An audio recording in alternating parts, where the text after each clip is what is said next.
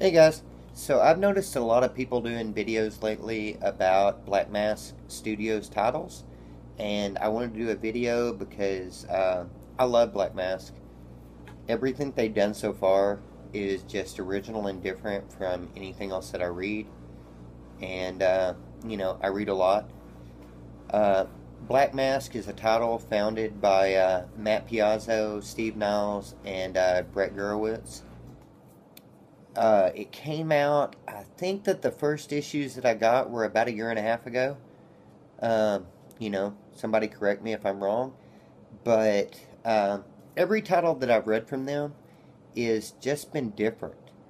And I like the way that they recognize and utilize writers and artists and colorists and letterers that are not necessarily in the mainstream. DC and Marvel, Image included, tend to use the same people over and over again, and that just doesn't. I don't know. I get tired of the same thing over and over again, and Black Mask doesn't give me that. Black Mask has got so many good titles. Like I say, my pull list just says all because so far they have not let me down. One day I'm sure they'll let me down. I know I bitch a lot about Black Mask and not getting my titles on time or, you know, short printing or whatever, but, you know, that just means that somebody is buying them.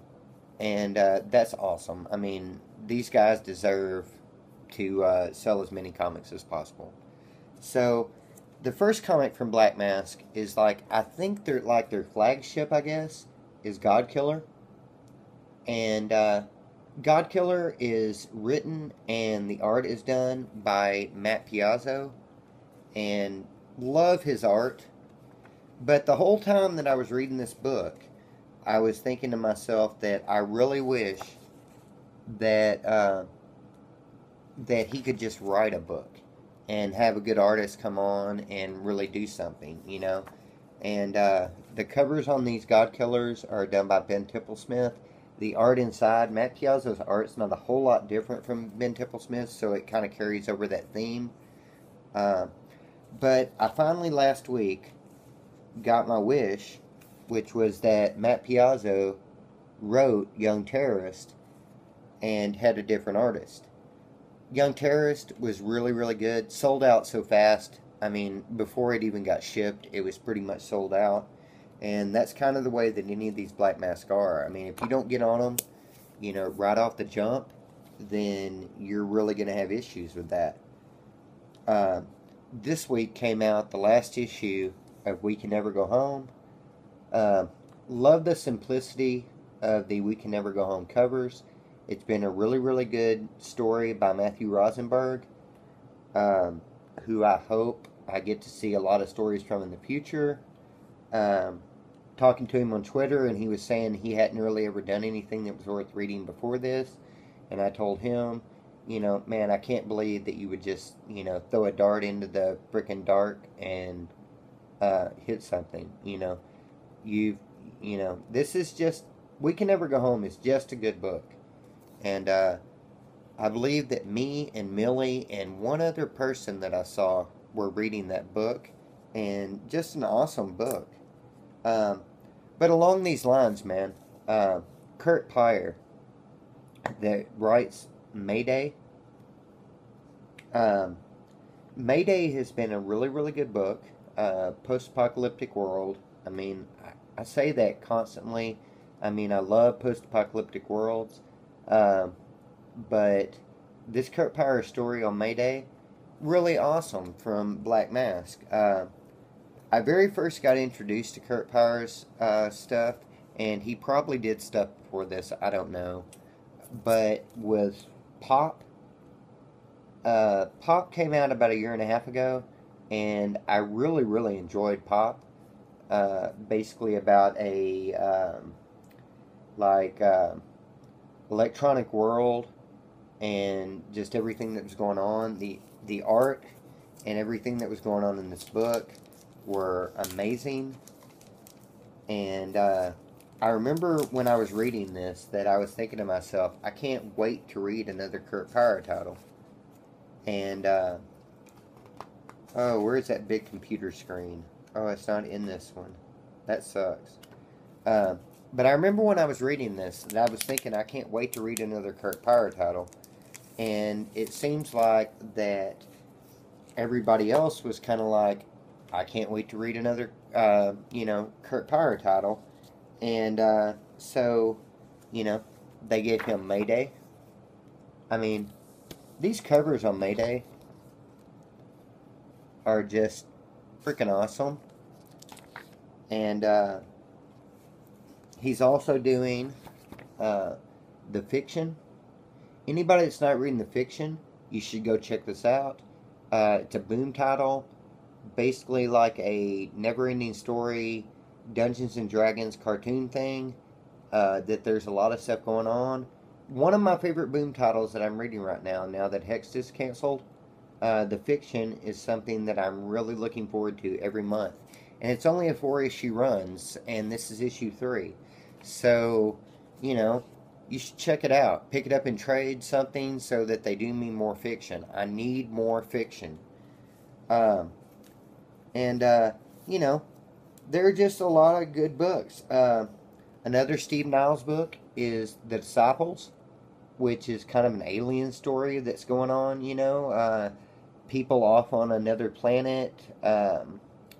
Read a lot of sci-fi, and this is a unique story to the people left behind type story that's going on. You've got these people, and they're on a planet, kind of like the movie Mission to Mars, I think it was called, that these people land on a planet that there's supposed to be a colony there, but when they get there, everyone's dead, and they don't know what happened, and weirdness ensues.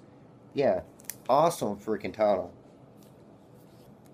But then I want to talk about my one true love, which is Tambra Bulliman's color. And she has just started doing Black Mask titles. I love the way that her coloring is done. Her coloring is done in a way that I love. Purples and oranges and just pastels. Really, really light colors. She's doing Transference from Black Mask right now. And I love the coloring on this book. Just freaking awesome. Let me find a page that really that page illustrates what I love about Tambra Bulliman's art.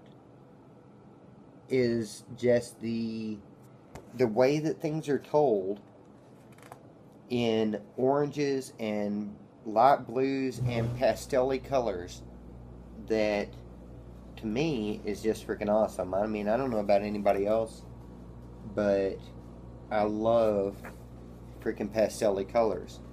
And I very first got introduced to her art, or her coloring, because of Wayward.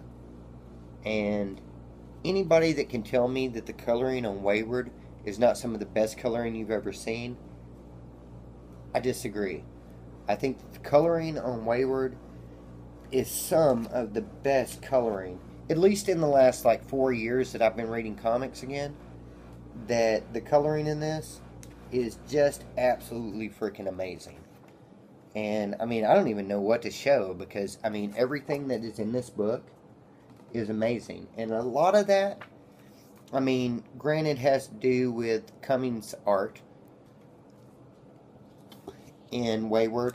And, that's what I thought until I read Pires, which the coloring is also freaking amazing in.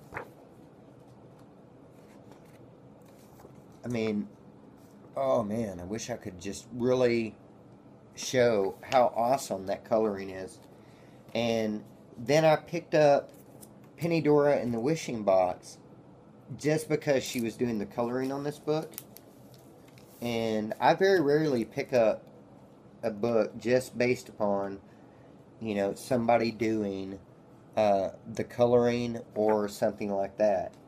But I mean, I honestly believe she is every bit, I mean, in my opinion, my humble opinion, I believe she's every bit as good as like Jordi Belair of, uh, doing coloring or anything like that. And, yeah.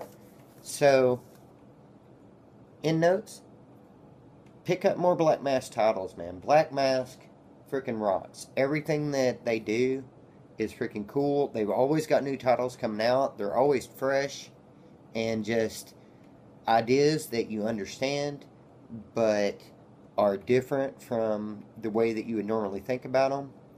Man, go out and check out Chris Pires, man. Check out the trade on Pop. Pop is so good. It's a 4-issue trade. One freaking trade that you got to pick up, man. And check out Pop. See how it is. And if you're not reading Wayward, then you should probably just turn the channel, because I don't understand why anybody would not read that book. Um, you know, I'm not gonna say like a lot of people we can't be friends if you don't read Wayward, but I mean, really, I mean, read Wayward, and if you got kids, go out and pick up Penny Dora. Uh, this is a great kids book. If you don't have kids, by all means, go out and pick up Pisces or whatever. But I mean, you know, these are just, you know, great books in my opinion. Curt Pires, Tambra Bonvillian, dude. I swear to God, I will pick up anything that she does. I got 4 issues of Sleepy Hollow. Never read Sleepy Hollow, man, but the coloring on it, amazing. And yeah, I'm gonna get off here and get ready and read some more books.